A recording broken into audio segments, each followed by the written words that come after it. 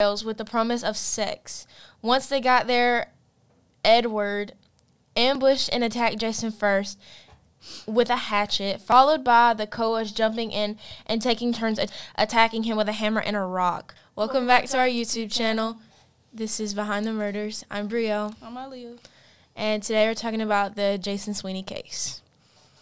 So just a little bit of the background of the case. Jason Sweeney was born on July 29th, 1989 in Philadelphia, Pennsylvania. Jason was loving, raised in the blue-collar neighborhood of Fishtown, and he lived with his mother, Dawn, and his father, Paul, and his younger brother and sister. While Dawn worked as a bank teller and Paul ran a small construction company. Jason was the kind of kid who intervened if he saw another kid getting bullied. His mother described him as a sweet, kind, and gentle soul. Although he eventually dropped out of school in the 10th grade, the easygoing Jason soon began working at his father's business, which he enjoyed.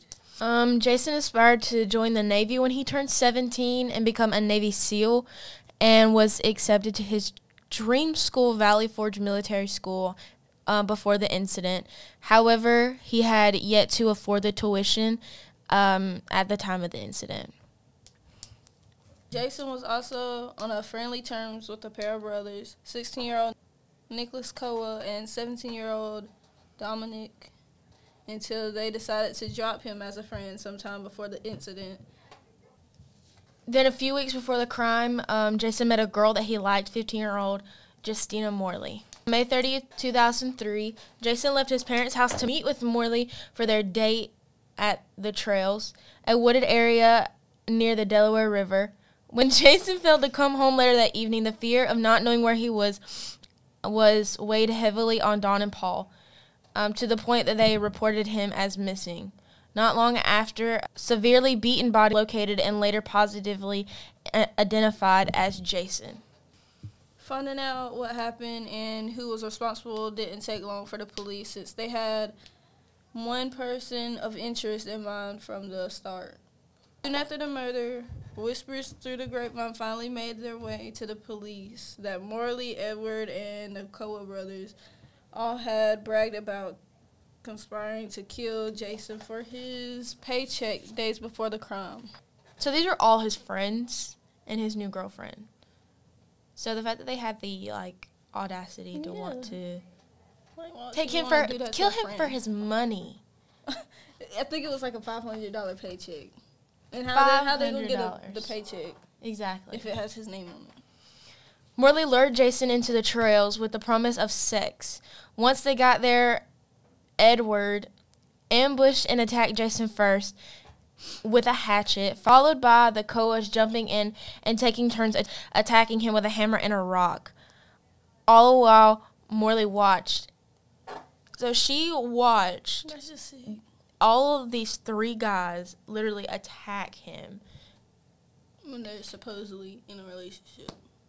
Once it was over, the four stole a $500 paycheck from Jason, had a group hug, and split their ill-gotten prizes equally among themselves.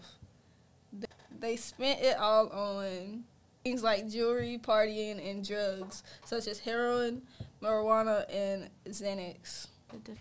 So the defense for the other three argued that Morley was the true instigator of the incident and the ringleader. In her letters to Dominic, Morley emphasized her manipulative nature, relished her darker character, and expressed a lack of remorse for what happened. In contrast to what she wrote, Morley testified to feeling guilt and only said those things in the letter so she would be accepted by the other three. Despite acknowledging that the letters showed that Morley's cold-blooded nature, they still used her letters to prove the collective of the group. At one point, a friend of Dominic's, 18-year-old Joshua Stab, arrested. In the days leading up to the murder, the four had bragged about using Morley to lure Jason to his demesnes. Stab also testifying that Basing was aware that Jason would have his paycheck on him the day of the crime, while all four turned out to be drug addicts and they were said to be sober when the incident took place. Three were ultimately convicted and handed mandatory life without parole.